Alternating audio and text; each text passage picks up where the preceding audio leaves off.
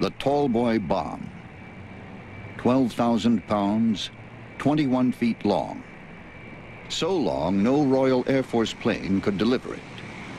So they modified 2 Lancaster bombers and sent the Tallboys off against Elfo Wizard.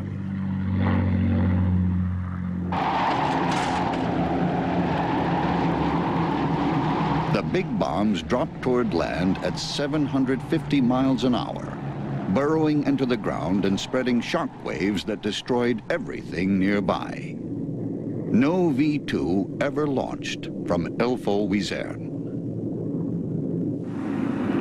5 days later, the Royal Air Force raided the V-3 cannon installation at Mimoyek. Historian Roland Hautefeuille describes the precision bombing that ended the V-3 threat. The bombs fell on the concrete roof, and even one fell into the shaft and came down in the lowest level, about 100 meters below our position, killing a lot of people.